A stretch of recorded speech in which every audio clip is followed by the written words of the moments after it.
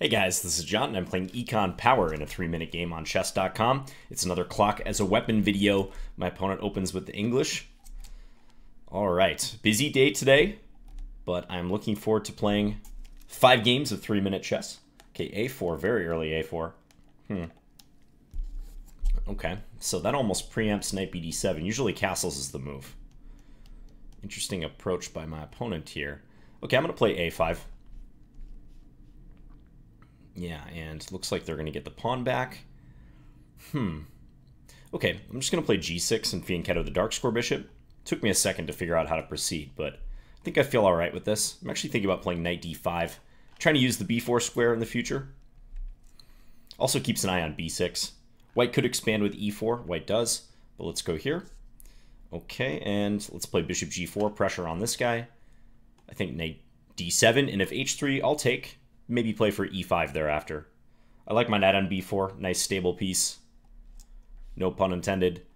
But if I had to part with the bishop pair, no big deal. All right, queen b3.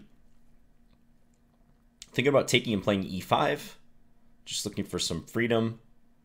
Bishop back to e6 also possible. Maybe I'll do that. Just to pin white up. So instead of going after this knight, maybe I'll go after this knight. Yeah, let's take. All right, and e5 looks even more justified now. I'm hitting that pawn on d4. Also, this knight is a bit unstable. Knight b6 is a threat. Drive away the queen, then add in the queen as an attacker on d4. Hope you guys don't mind all of the Blitz videos lately. I know I've been playing a lot of Blitz, but I've really been enjoying it. I'm working on my game. I'm a big believer in active learning, so always trying to improve myself, improve my own chess. And it's cool that you guys are here for it as well. All right, so I'm thinking about taking queen e7, knight b6 maybe after that. Yeah, let's go here. Oh, he takes with the knight. Yeah, could play knight b6 or knight e5. That queen is going to c3, I think. I'm a bit behind on the clock, so I'd like to speed up, but I'm looking for a solid way forward here. Let's play queen. I think queen f6 is probably just going to be met. Let's go queen e7. I think queen f6 is going to be met by f4, so let's do this. Maybe queen c5 in the future. Like now looks like a pretty good moment to play this. Yeah, I like my knight activity here. If there's a swap, I can try to play rook f d8, but I need to make up some of this time gap.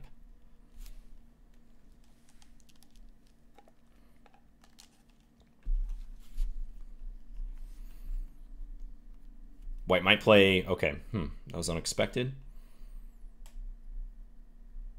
It's an interesting move, though. So let's play this rook over.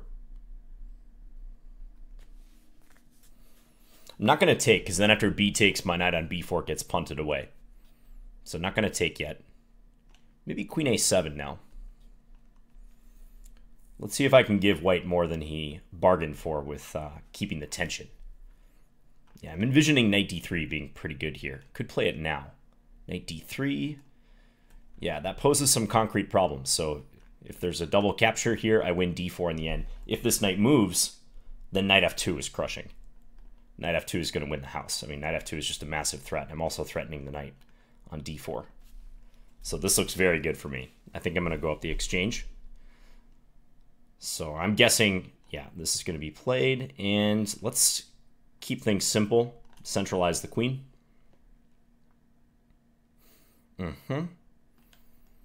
Believe with the queen trade. And I'm going to dive right in here and attack this weak pawn. Take. This rook will join the action sometime very soon. Okay, b3. Let's go over here. I don't have to take this yet. Okay, now maybe this. Yeah, and go after b3 this way. And now we are good for launch here, I think. Let's play the rook in. Okay, let's take that guy.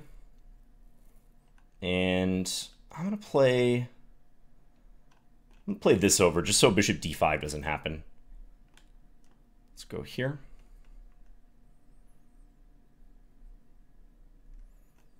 Let's do this. Ooh, I gotta make sure I don't get myself mated. Let's give a check here. He has to take en passant, otherwise rook h5 is mate. Okay, and I get the checkmate. All right. I like how I played that one. I think queen a7 was an important move. Queen a7 with that idea of knight d3, getting both knights working in on the d3 square. Maybe my technique could have been cleaner after that. But yeah, white was playing a dangerous game by keeping this pin. Rook a d8 and queen here. Already, I think white has to be pretty accurate in this position. Maybe something like queen e3 to attempt to break the pin, but yeah, should be winning after this knight gets in here. Win the exchange. Yeah, again, maybe there's better ways to play it, but this looked pretty good under the time situation. Okay, so we take the opening game of the set. Sound like I'm announcing tennis. But yeah, speaking of active learning, I think it's very important if you're trying to improve to make that the #1 thing that you focus on. So always trying to actively learn. I think in chess, you really have to do first and foremost if you want to get better. So ideally playing your longer games. You know, I'm an experienced professional, play these shorter games for improvement purposes. But you know, even for me, I don't think I'm getting significantly better by playing like this. If I really want to make strides, you know, tournaments, other things involving a little bit more study makes sense. But the foundation being longer games with analysis. Okay, so playing GM Shirov. Don't know who this is. Probably not Alexei Shirov. Maybe we'll check this later.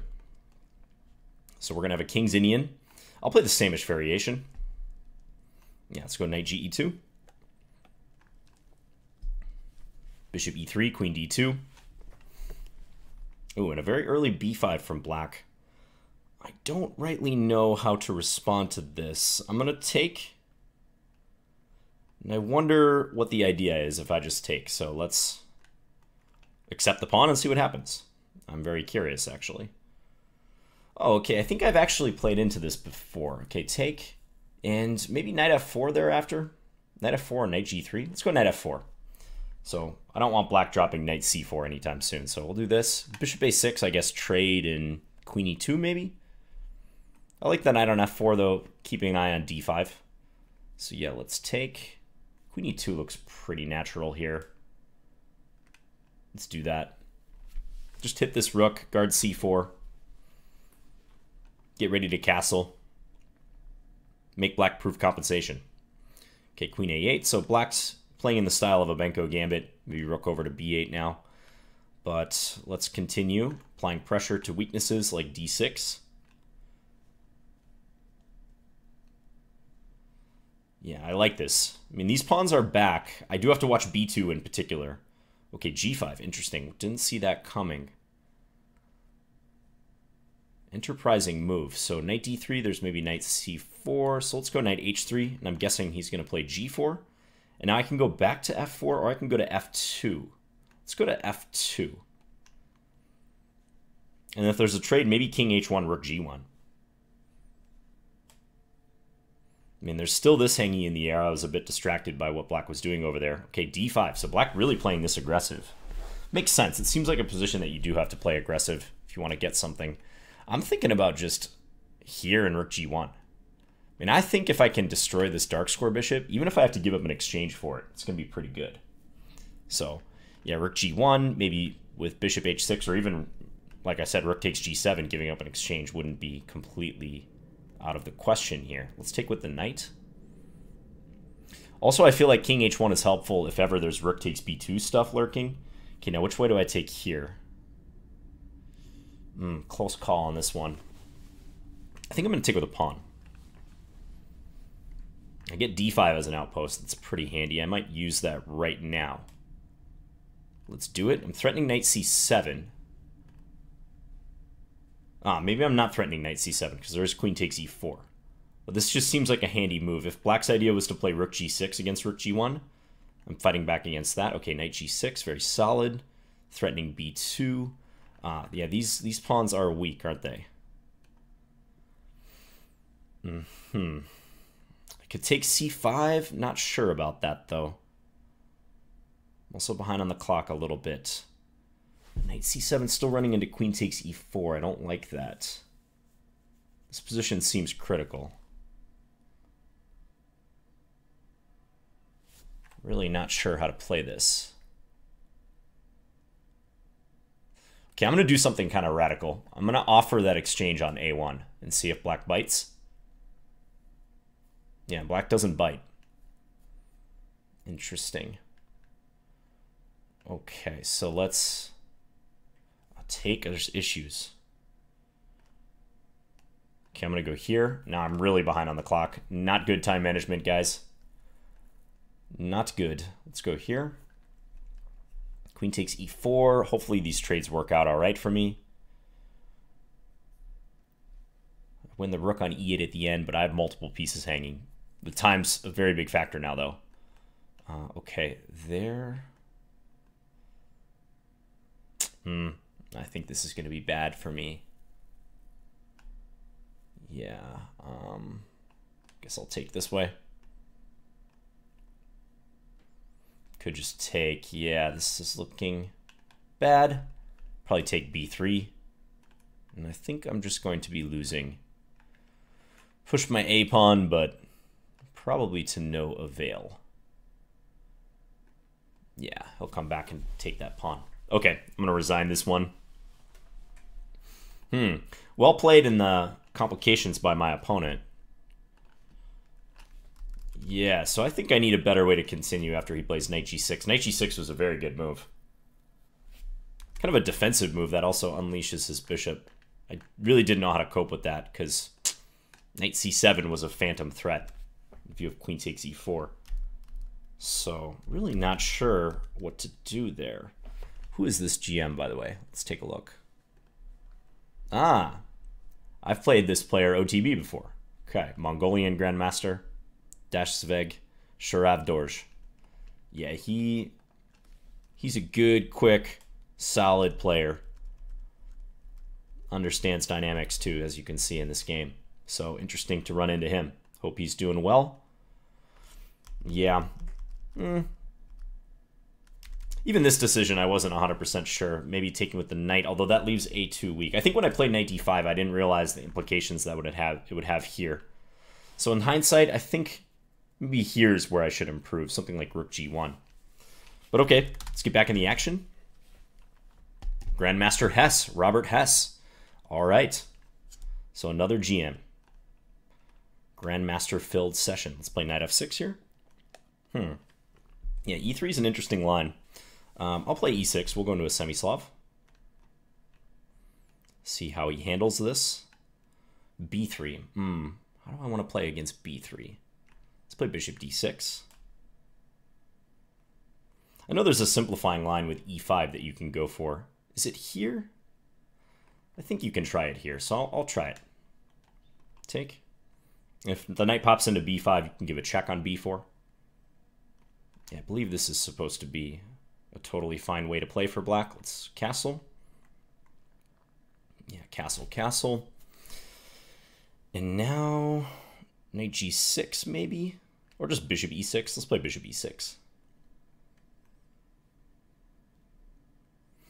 I don't get into these IQP situations too often, so isolated queen's pawn, where I'm the one with the IQP. I'm usually fighting against the IQP, so this will be good for my development as a chess player. Maybe a6 next. This is always a handy move. Control the b5 square. I'm letting white take here, so if Bobby wants to take on e6, we'll let him. Shout out to Robert Hess, by the way. Great guy. Okay, f4. Knight c6 seems forced. Otherwise, I run into f5. f4 is kind of surprising because that definitely weakens e3.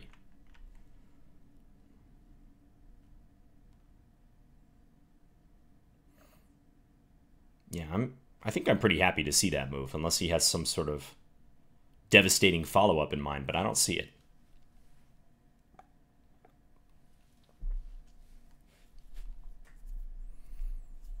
He's burning clock.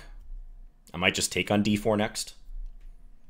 Okay, simple enough.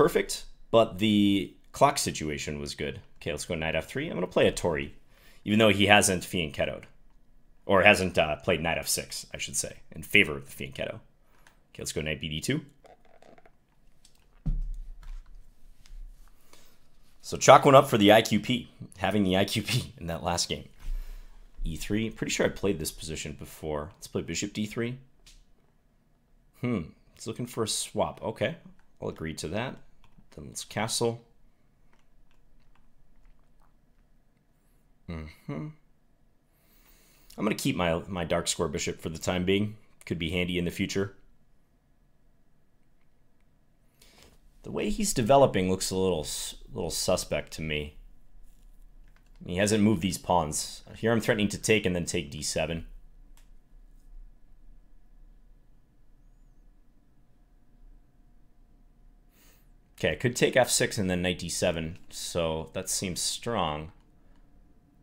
He's going to take e5, I suppose, if I do. Knight c6 is another move, although I'm not sure knight c6 does much. Okay, let's take. I'm going to take here and play d5, I think.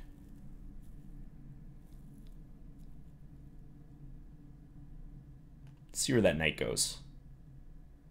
See where he wants to put it. Okay, queen e2 maybe, or just b4. b4, knight d3 though. Okay, but let's invite that knight in. See if he really wants to play that. Knight d3, rook b1, and the knight may not make it out. That's going to be my argument. We'll see if it holds up. Could play f5 or something, but e4 maybe? Gives up the f4 square. But make him figure it out.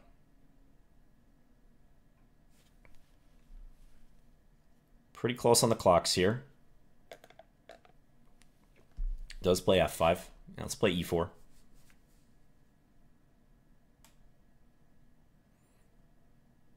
He does have these double pawns, which could be a little bit awkward. We shall see. I played 3 games, right? Just worried I didn't chalk up a result. Yep, 3 games so far.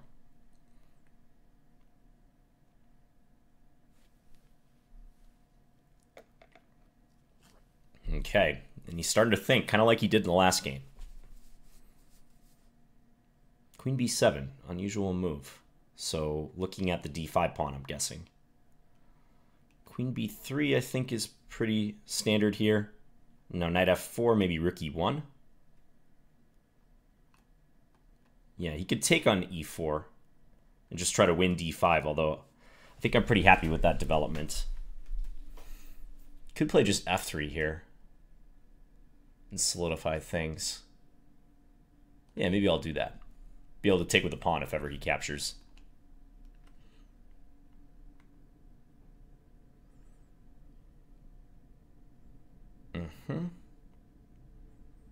That's a good move. Okay, queen c3 or queen b2. Maybe queen c3. Attack this guy. Okay, check.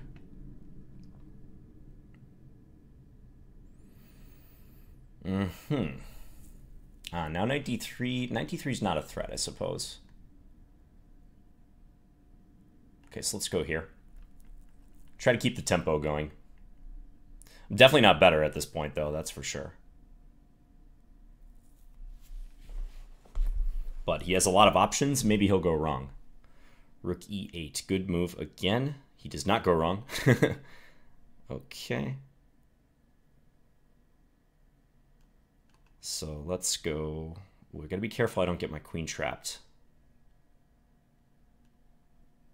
So I guess I'm gonna step here. Take a knight g5. Looking for maybe queen c4 ideas. It's a little bit vague though. Okay, now he's starting to mate.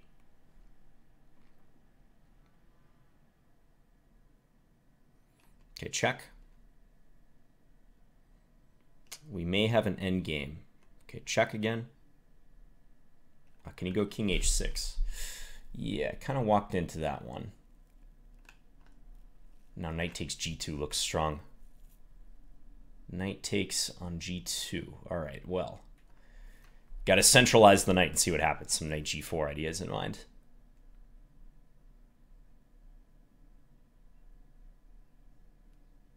Okay, take. Queen e4 looks good here. He's good at finding such moves, so I'm pretty sure he'll play that. Ooh, he takes.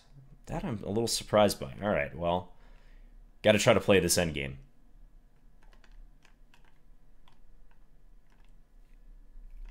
All right, well, I think under the circumstances, this is about the best that I could have hoped for.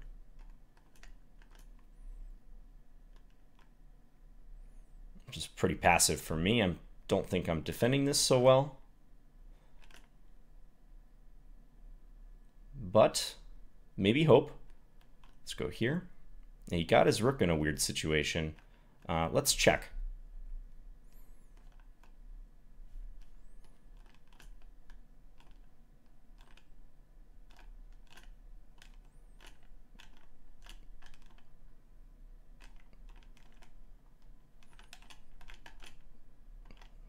Okay, and I think we're probably going to have a draw. Okay, so game drawn. I will take it because I was busted there. I guess in hindsight, if I really wanted to go for the flag, I should have kept my rook on the board, but I think draw's totally fair. All right, I like to play this line against b3, so let's play it like this. Let's go e6 next.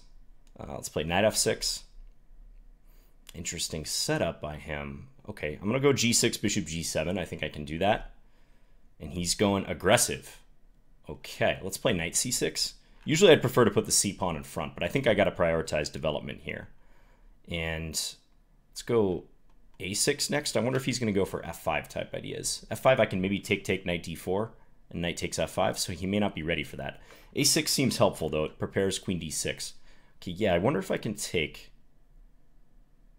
I'm going to try it.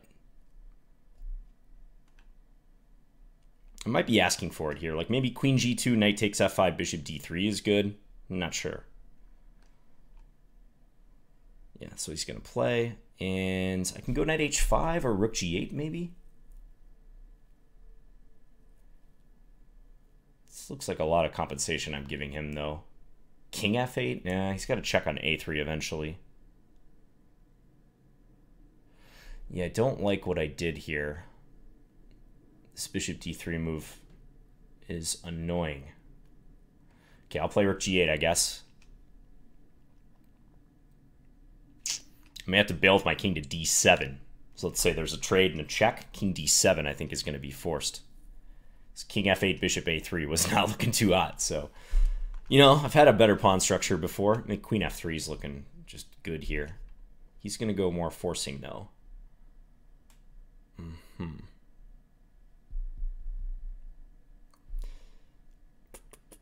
Yep, that's good. Let's play c6.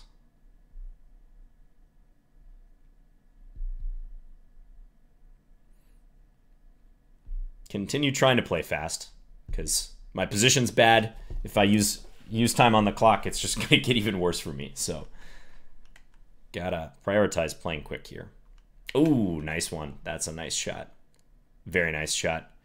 He practices his tactics, Mr. Hess. Oh, but do I have check? No, even that doesn't matter. He just takes it. Yeah, I think that's probably going to be decisive. So if I take queen takes f7, I'm just losing everything there. Yeah, that's a nice one. I'm gonna give a check just in the off chance that he doesn't take it, and I can take and I'm guarding f6. So yeah, let's resign that. Okay, so we lost that last one. Tell Robert, good games.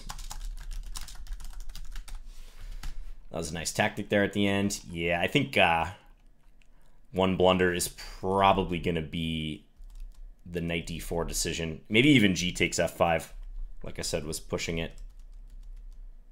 Because I think this position is pretty bad. For just a single pawn, white has a massive initiative. So I do not like that. Interesting approach here with f4, queen f3, knight c3, castles queenside, like a really quick castles long, and then play for the initiative. And again, here, king d7, it's super ugly, but I think it's forced because knight e4, I mean, white can just play d3 or f3 if they want and win the attack knight. I'm even pinned with my bishop here to the rook on g8. And if king f8, that runs smack dab into bishop a3. Okay, so I finished on 2.5 out of 5, so 50% for this session, but 4 of the 5 games were against Grandmasters, and the very first game against Econ Power, that player was well over 2,600. So not a bad session. Hope you guys enjoyed it. It was a lot of fun. I still have plenty of Americano to go, so I'll be drinking that while I post this video. So thanks, as always, for watching, guys. Really, really appreciate it. And I'll be back again soon with another video. Bye.